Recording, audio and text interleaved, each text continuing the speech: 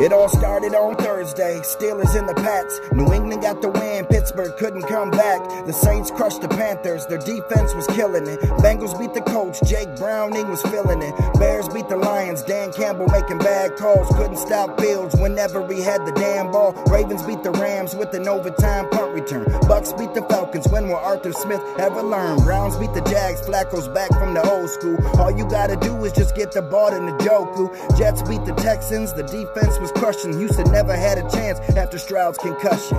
The Niners beat the Seahawks, a bunch of fights broke out. The Broncos beat the Chargers, Herbert's fingers broke now. Vikings beat the Raiders 3-0 in a dogfight. Bills beat the Chiefs cause Tony lined up offside. Then we get to Sunday night, Cowboys and the Eagles. Dallas got the win, Philly played like little leaguers. Monday night football, the Titans beat the Dolphins. Giants beat the Packers, Tommy DeVito's ballin'.